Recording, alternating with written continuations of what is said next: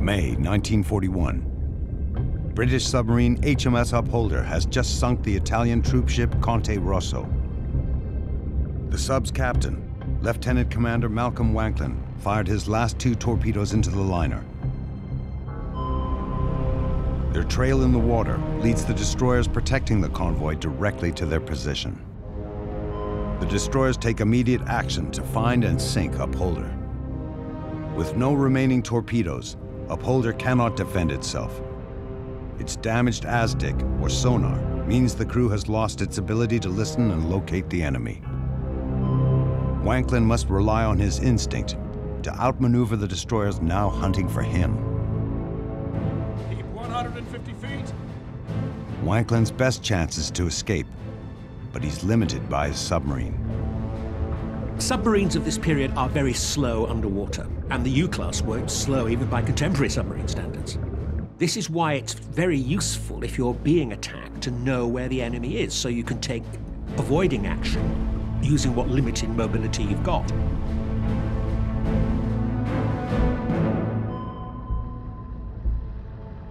The sound of the destroyer's propellers gets louder and louder until they're right overhead.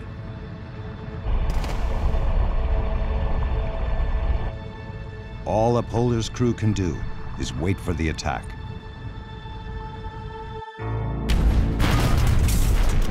Depth charges begin to rain down around the submarine.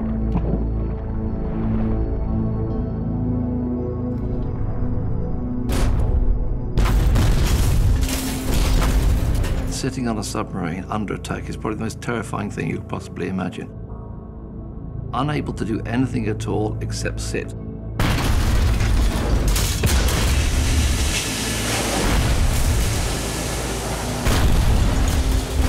Attack follows attack.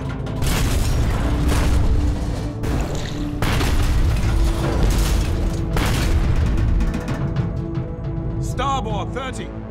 Wanklyn continues to order course and speed changes. Keep 70 feet. Being unpredictable makes it harder for the destroyers to track the submarine.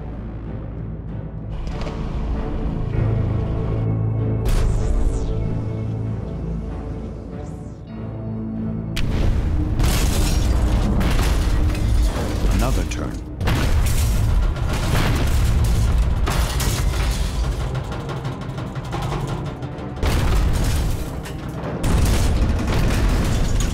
Very little separates the crew from the explosions outside.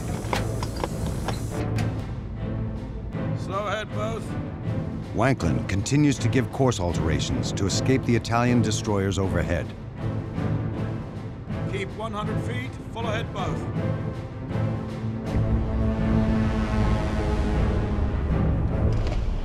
But one depth charge comes too close for comfort. Then another.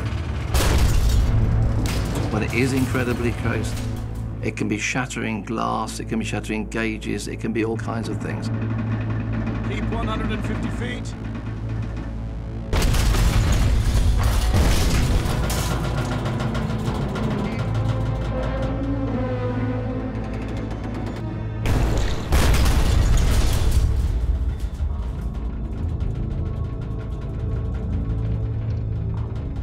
But then, the explosions stop. The crew later reports an awful creaking noise, like the scraping of wire along the hull. As they fear for their safety, Wanklyn takes time to assure his crew. One of the things he does is give a running commentary of the noises that are going on outside. So he's giving the crew confidence that it's the fate of the Conte Russo that they can hear, not a coming fate for them. 2 hours later, Upholder finally breaks the surface. The destroyers are gone.